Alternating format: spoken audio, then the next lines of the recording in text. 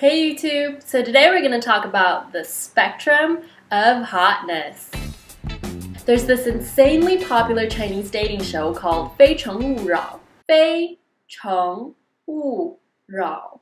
Literally, unless sincere, do not disturb. In plain English, don't bother knocking on my door if you ain't real boo. On the show, there are 24 single ladies whose jobs are to, wait for it, look pretty and judge men. Ladies, can I get a what? These poor bachelors who come on the show will try so hard to win the hearts of maybe just one of the forgiving Chinese princesses in hopes that they'll fall in love and ride off into the sunset. Because you and I both know that's how TV works. And so on one of the episodes, they actually showed this graph. If you thought Tinder was society's epitome of superficiality, you better hold on to your seat.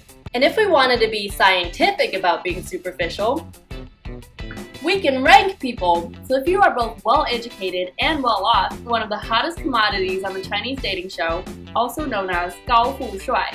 高富帅, literally tall, rich, handsome. Or in other words, a unicorn. The female equivalent of that is 白富美.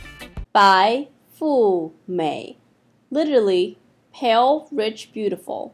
To all the 高富帅 and 白富美 out there, I would just like to say, have fun making unicorn babies. Moving on to the second quadrant, if you are wealthy and have no thought, you are known as a 土豪. 土豪, literally dirt millionaire. 土豪 is typically used to describe someone who is potentially from a lower social class or a more rural area and basically exploded into wealth. So even though they've got the money, they haven't got the taste. And they can typically be spotted about a mile away with a giant L on their shirts and a giant V on their pants. Now, if you are someone who has thought but no wealth, you are known as a 文艺青年. 文艺青年, literally cultural youth.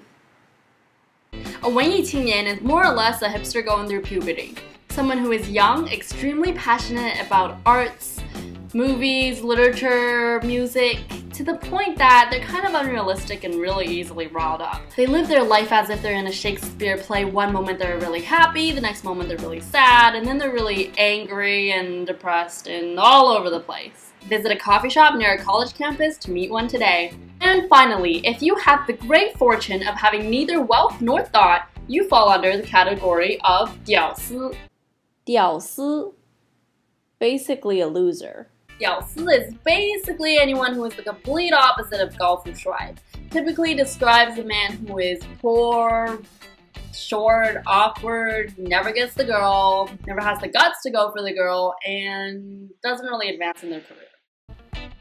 Yeah. So where do you fit on the spectrum? Know someone who is a classic case of one of the four? Pass the video along, like, comment, subscribe, do what you gotta do, and I'll see you next time, unicorns.